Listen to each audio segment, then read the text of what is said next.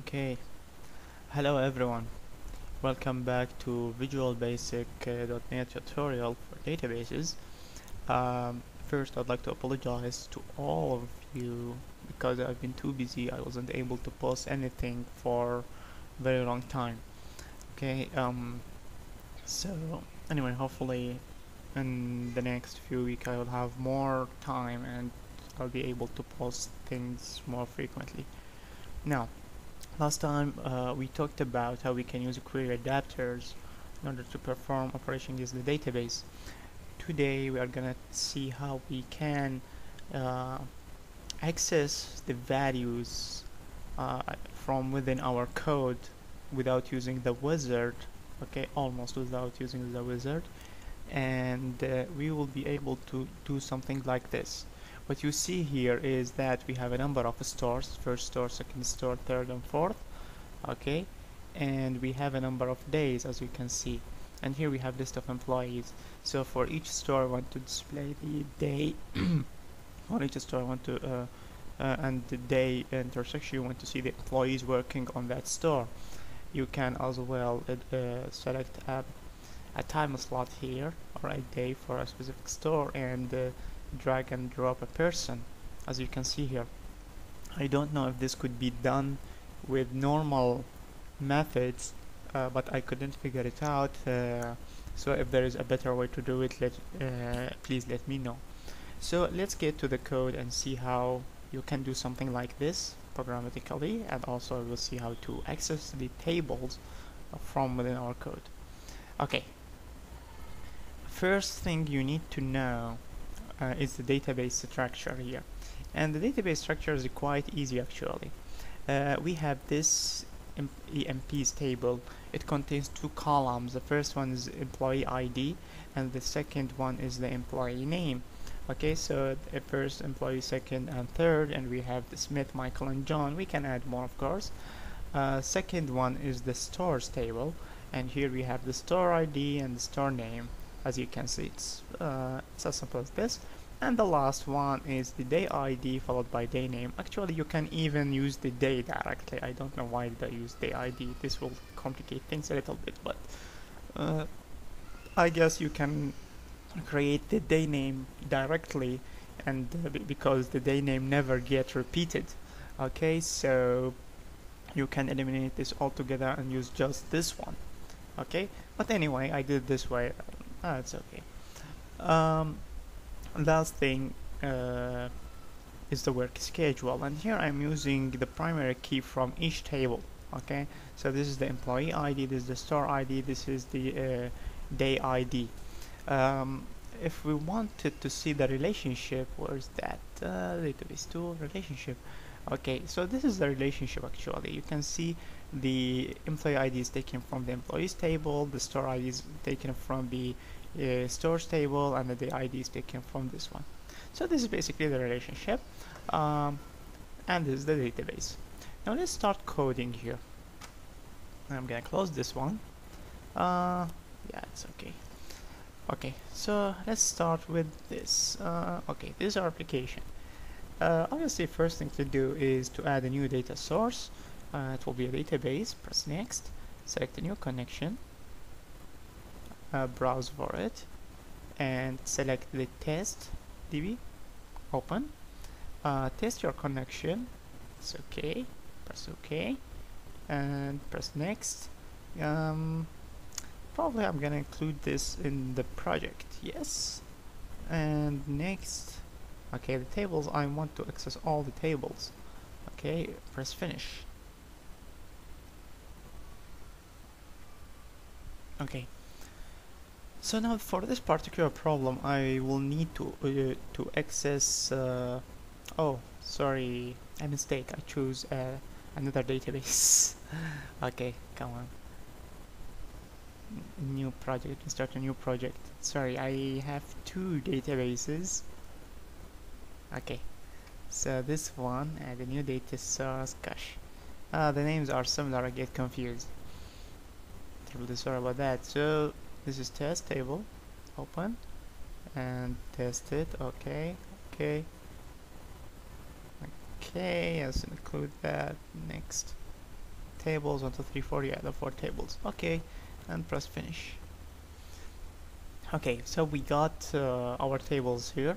Before I do anything else, let me just change compile options just to avoid any kind of error for 64-bit Windows. And this one, okay. Let's go back here. Now, I am gonna need to access the days, EMP, stores, and work schedule tables, and because of that I need to fill them. I can write the code, but it's easier for me since I am too lazy to do things. I am gonna drag and drop each one of these into the form so that the wizard can create things for me. Okay. Did you put the... yeah. Okay. So... okay, so let me see the day table adapter, stores table adapter, work schedule table, finding source, yeah. Yeah, I think I have all of these, right? Okay, that's good, that's good. Now, and for this one I'm gonna remove it. Okay, so now the wizard created the code for me in order to fill these tables. If I double click this form, okay, come on, okay, look at this code. The load event, the wizard created these here it's using the table adapter. Okay, you can think about it like data adapter here in order to fill the data set. Now this is the important part. This is where it fills the work schedule. Okay, dataset.work schedule represent the work schedule table. The dataset dot stores represent the stores table, and the test dataset dot emps represent the employees table, and the test dataset dot days represent the days table. It is as simple as that. Okay, and we are gonna use these through our program. Now we are gonna create two things next, okay, for our interface here. The first thing will be a list box. Where is the list box? So this is a list box now, and the list box is gonna include all the list of employees. So let me use data bound. The data source is gonna be the employees binding source. The member I'm gonna display is the name, but I'm gonna keep the ID. This is it. Okay, so this one is done. Let me go to the anchor. Okay, next is the Datagridview.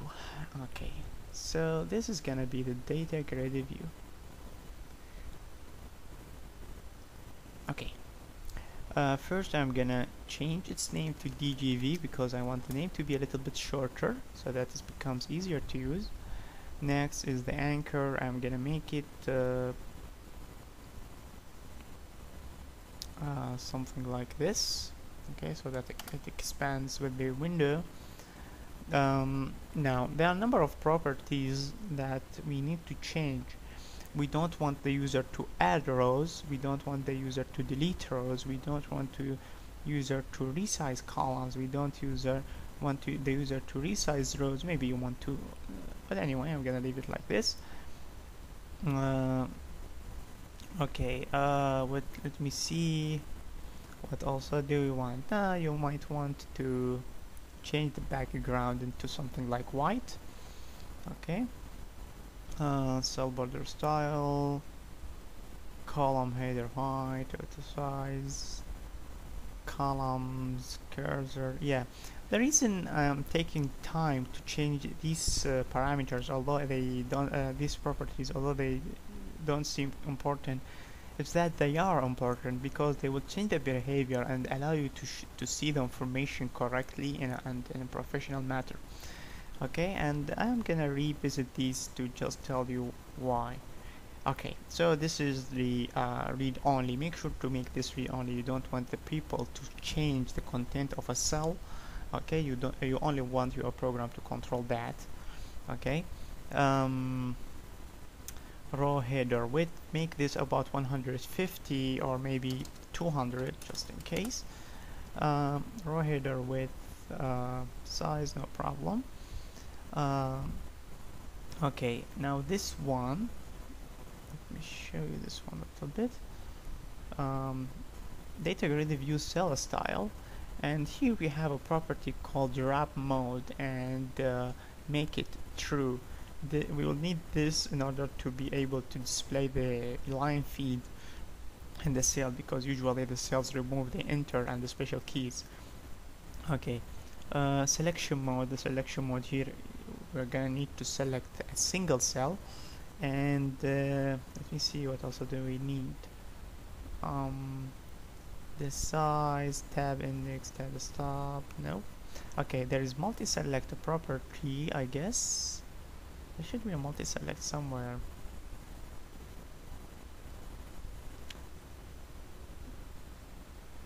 Oh, I remember, it's called selection mode. Selection, no, sorry. What's wrong with me today? Sorry.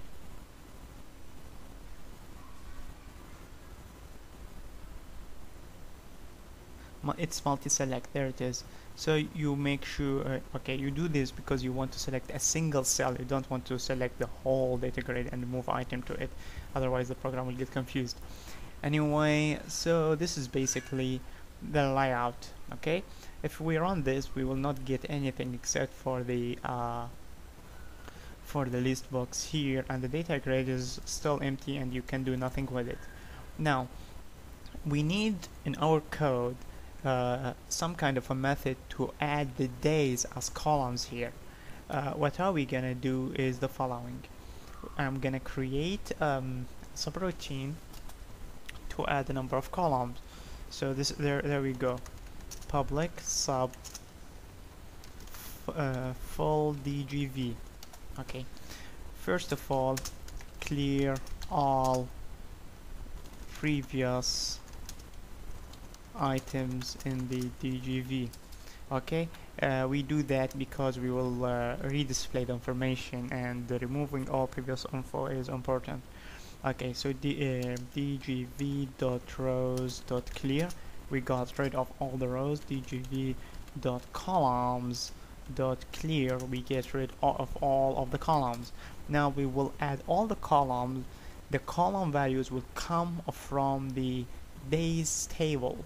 Okay, so we'll have to loop on the days table and take each record and put the information.